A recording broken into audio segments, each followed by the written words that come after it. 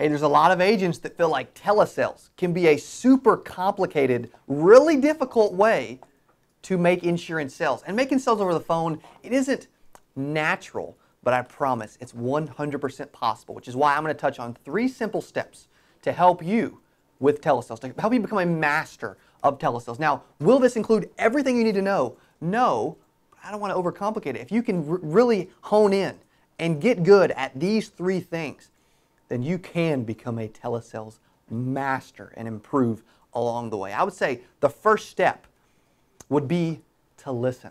A lot of agents feel like, hey, I've got the gift of gab, I can talk a lot, so naturally, I'm going to be really great at talking a lot over the phone, at being good at phone sales. I would say that the gift of gab, talking a lot, not listening, wanting to talk over clients, not letting them talk a lot. Sometimes a client wants to control the conversation. As long as I'm controlling it with the questions and I'm listening properly, then that's okay. But be good at listening.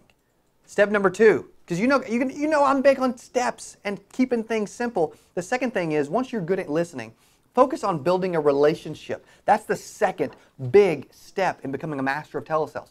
The relationship is more important than whatever you're selling or whatever it costs.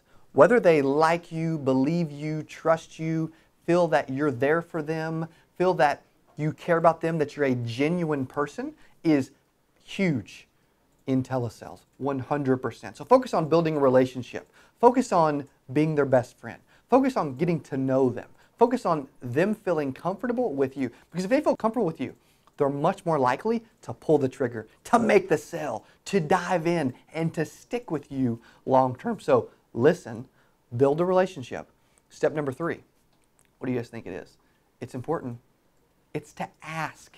Always be asking the client to do business with you. Most people, you can listen, you can build a relationship, but when it gets down to the close, are you man enough or woman enough to ask for the sale? They may love you, but you need to know how to ask, when to ask, and that you should ask. Because you can listen, you can build a relationship, but if you don't assume and ask that they're going to do business with you and have a specific way that you ask, a specific type, there's tons of ways to ask. You can be simple and say, hey, there's these 3 options. Which one are you most comfortable with? Or you can say, hey, you can give a specific option and they say, you know what, let me think about it. And then you use the no callback clause. Hey, we don't do callbacks. You have everything you need to make an informed decision today. You need it, you want it, you can afford it. You already have something, and actually it's better than what you have, and it's lower priced. Am I right? So I'm assuming you'd like to go ahead and take advantage of it and see if we can get you approved. Am I right, Miss Betty?